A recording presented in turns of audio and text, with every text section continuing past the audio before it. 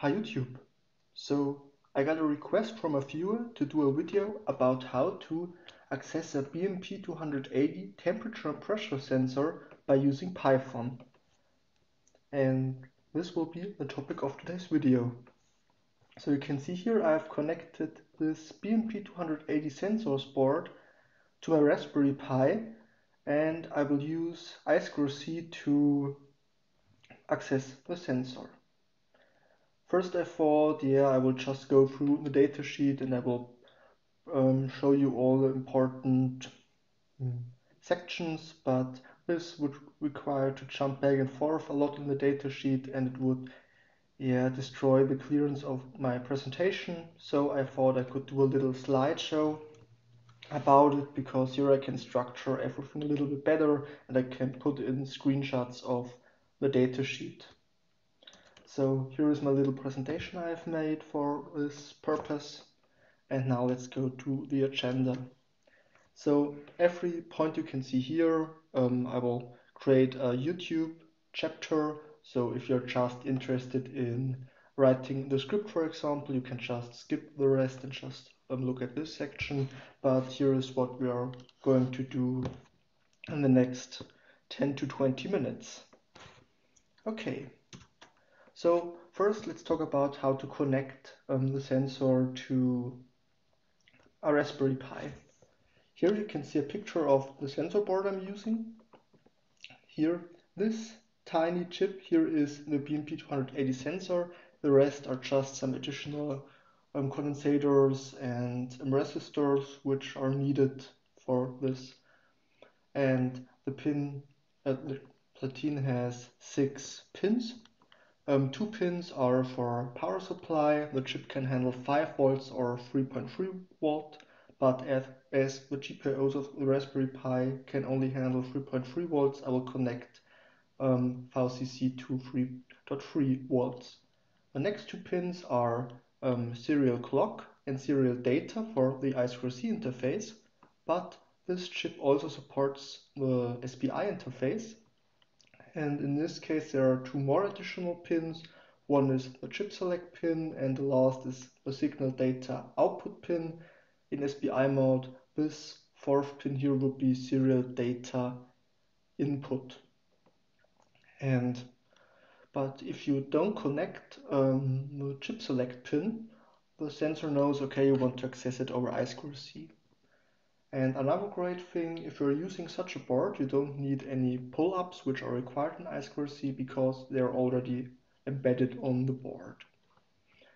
And after you have connected this platine to your Raspberry, we can now check if we can detect the board and the chip. So here I'm connected over SSH to my Raspberry Pi. And the first thing I have to do is I have to check whether or not I²C is enabled. For this I will run sudo raspberry pi config. I will go to 3 interface options. I will select I²C, and here I have to make sure yes is selected here, because this will load the necessary kernel modules into the kernel to access I²C interface. Okay, now after all modules are loaded, I can go to finish. And now I will try to detect my sensor. For doing so, I will need some applications which can be installed with sudo apt install I²C tools, but they are already installed on my system here. And I will use I²C detect to try to detect the chip and to find out the I²C address of my chip. As an option, I have to pass -y1, and this means I want to search the first I²C bus for devices. After executing this command, we can see this grid here, and every row stands for an I²C address.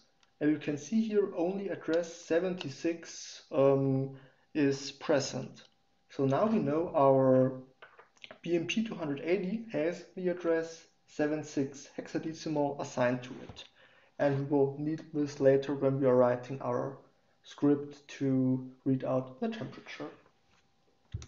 Okay, so much for connection. Now let's talk about how to actually get data out of the chip. I²C supports two operations. You can read and write from addresses. And in the datasheet of the BMP280, you can find this memory map, which assigns a specific address to a specific register of the chip. For example, behind address D0 hexadecimal, you can find the chip ID, which is a read-only value which indicates the chip. And here you can see the whole memory map. I will quickly go about interesting values for our use case. So I only want to read out the temperature. After you have watched this video, you should be able to figure out how to get the pressure value out of it on your own. So the important values for this are some calibration values here. Here in the config and control measurement registers, we have to write some values to it to set up the chip for our operation. And the next important things are here, these three registers, which contain the raw temperature value. And now we are going to look at these registers and their bit fields in more details. So first I want to look at the config register at address F5 hexadecimal. And I will go through all bit fields and I will tell you which value we have to assign to them. So bit 0 is has the function of enable free-wire SPI interface. So if you want to use SPI free-wire interface, you would have to set this bit to 1. But as we're using I²C, we can leave this value to 0. The next bit field of the config register is bit 4 down to 2. And here we can control the filters if we want to use any. But for our use case, we don't want to use any filters, so I will just set this value here to 0. The next bit field is bit 7 down to 5. And here we have the standby time. So in a special mode, in normal mode, the sensor does a measurement and then it will go to standby for the time we have specified in this bit field. And here in this table we can see the various possible values and the standby times which are assigned to these values. For example, if we set this to 3 zeros, a measurement will be done every 0.5 millisecond. But for our use case, it's okay if only every second measurement is done, and this will reduce power consumption as well. So I will set this to 5, which means that standby time is 1 second. So nearly every second a measurement will be done. Okay, so much for the config register. Now let's look at the measurement control register, which is present at address F4. So the first two bits are the mode which we want to use.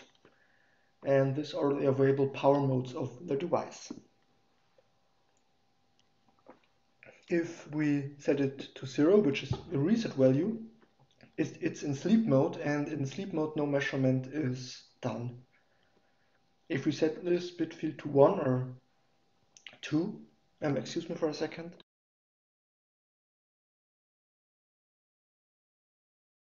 So if we set this bit field to 1 or 2, we are in forced mode, which means one measurement will be done, then it will go back to sleep mode. If we want to use continuous measurements controlled by the standby time we have set up in the config register, we have to set it to 3. And as we want to use continuous measurements, I will have to set this bit field to 3 here. Okay, the next bit field is bit 4 down to 2, and this bit field controls the oversampling of pressure data. But as we only want to read the temperature, we can leave this bit field with zeros. Now there is an oversampling control for temperature data too, and here we will take a little more closer look to the settings. So here we can see possible values for the bit field and their meaning. For example, if we would set it to 1, we would get an oversampling multiplied with 1. And this means the resolution of our temperature will be 16-bit. And this will give us a resolution. So if you toggle the least significant bit, the difference in temperature will be 0.005 degrees, which is quite a good resolution.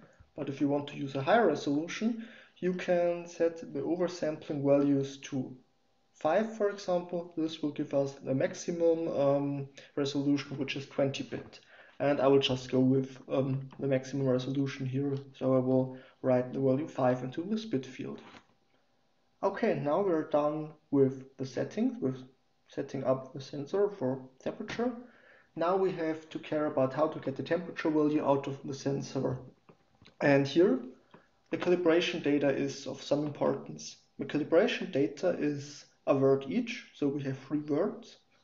And here are the addresses. And these should be the default values. And let's briefly look at the data type. So the first calibration value is an unsigned short, and with an I²C read we will get an unsigned short too. So here we don't have to do any typecasting. But with these two calibration values, these are short and signed values, so we have to do a little bit of typecasting. And here is the sample code for the typecasting. Here we will correct the calibration data's value. So we will read them first and then we will typecast them. Okay, now we are already done. Now we can finally read the raw temperature. For this we have to read these 3 8-bit registers here from address FA up to address FC. And now we have the raw temperature. To get a human readable temperature, we need a sort of algorithm to calculate it. And luckily the algorithm is can be found in the datasheet. So you can find here this formula to calculate the resolution. And you can see here we have a function here called BMP280 compensate T int 32. And as an argument we're passing our raw temperature here, and as a return value we'll get the temperature in the following format. So we will get a number back, a signed number, and the first 2 decimal points here are after comma values. So if we want to have the temperature as a float variable, we have to divide the temperature calculated here by 100, and we will have our floating temperature. Okay, so much for the theory. Now let's try to actually get the temperature with a Python script. For this purpose I will quit the presentation and move this to my first screen. And let me split it here. So let's go back to the start. So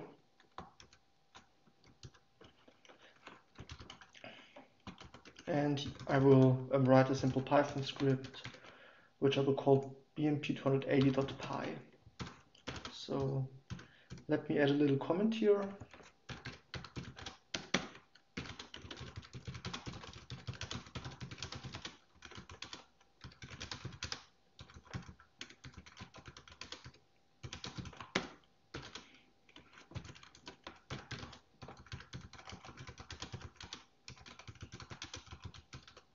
Okay, so now we know what the script is going to do.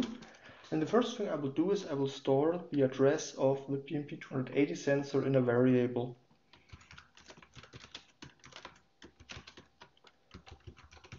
So, and if I remember it correctly from the I²C detect, the address is 76 hexadecimal. The next step is we have to get access to the I²C bus. Okay, for the access I will need to import the module SM bus, which will give us access to the I²C bus. And while I'm already on importing, I will also import time from time, import sleep, because I want to read the temperature in an infinite loop. So, and here I have to create an object of the class smbus.smbus, and as an argument I have to pass the number of I²C bus my sensor is connected to, which is the first in my case here. Okay, the next thing I have to do is I have to set up the config register of the sensor. Okay, so here I will use the method write byte data, and if I would only use write byte, it would just write a raw byte, but if I use write byte data, I can specify the address inside the I²C device to which I want to write first. Okay, as an argument I have to pass the address of the I²C address of my sensor, then the address I want to write to, which is F5 in this case here, and then a value I want to write. So the first bit will remain 0, the second bit will 2, the only value we have to assign is this sample time here. Okay, so I will use a 5 here and shift it by 5. This will assign this 1 second sampling time here. Okay, great. And now we have to do a second write. This time I want to write to the measurement control register, which is here. So bit 1 down to 0 I have to set to 3 for normal operation mode, and the controls oversampling of pressure data I can set to 0, but the bit 7 down to 5 I have to set to 5, so I can leave this here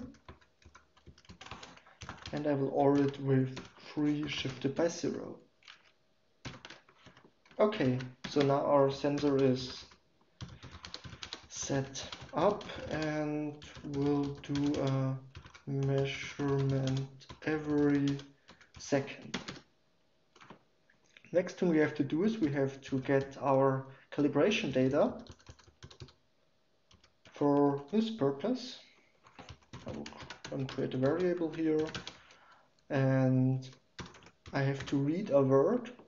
So I will use the method read word data. The first argument here is the I²C address, which is BMP address, or which is stored in the variable BMP address, and the second argument here is the address here, which is 88 hexadecimal. And I have to do this for the next 2 words just in the same way. Okay, now we have our calibration data,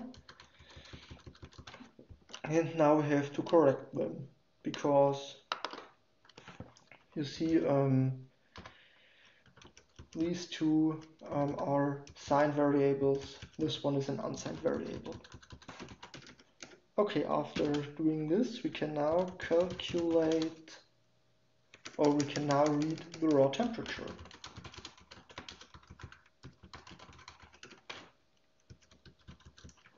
So, for reading the raw temperature, okay, I will use the method read byte data, and yet mostly it just works the same. So I have to pass the address of my I²C sensor and the address from the memory map from which I want to read. Okay.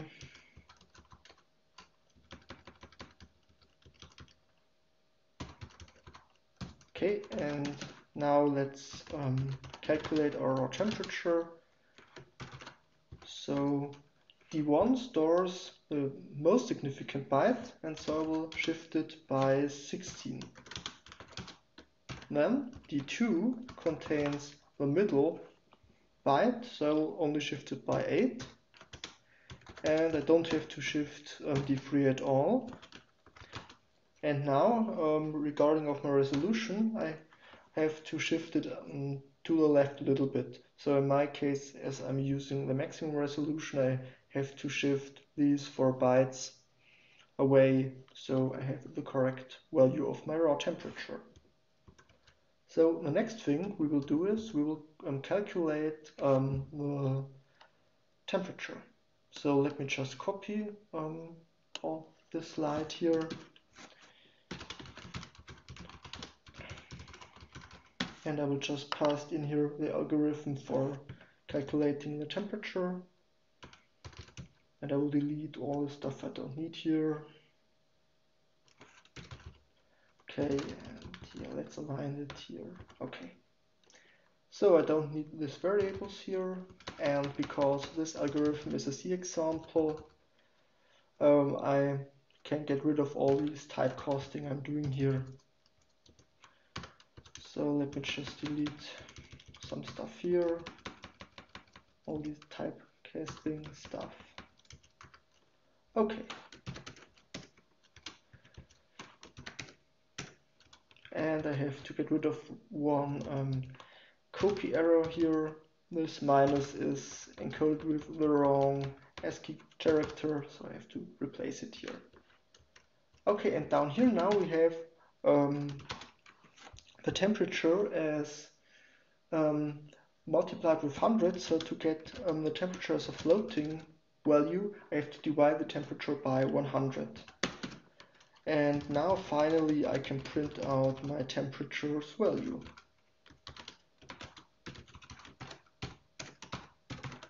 Okay, and as I want to do this in a continuous loop, let me shift it here while true, and I will add a sleep 1 here, because reading the temperature more than once in a second doesn't make any sense, because my sensor is only reads the temperature every second, because we have set the standby time to 1 second. Good, so much for the Python program. Now let's try to run it. So we type Python 3 BMP280.py. Okay, I have made a mistake here in line 16. BMP, oh yeah. I mixed my variable names here. Let's try it again. Okay, so now we can get the temperature. You see it's quite hot in my room. I have another temperature here and it says about the same value. And if now I put my finger on the temperature sensor, you can see the temperature is increasing. So it seems reading the temperature out of the sensor just works fine. Okay, great. But what's about the pressure? I think after watching this video, you should be able to figure out how to get the pressure out of the sensor by your own. And here I have passed a link, or here in my presentation I have a link to the datasheet of the BMP280 temperature sensor. So just take a look at it. After watching this video, you should be able to figure out how to get the temperature, the pressure out of the sensor on your own. And of course, I will put a link to these slides in the description. So I guess that's it for today. I hope you've learned something. Thanks for watching and goodbye.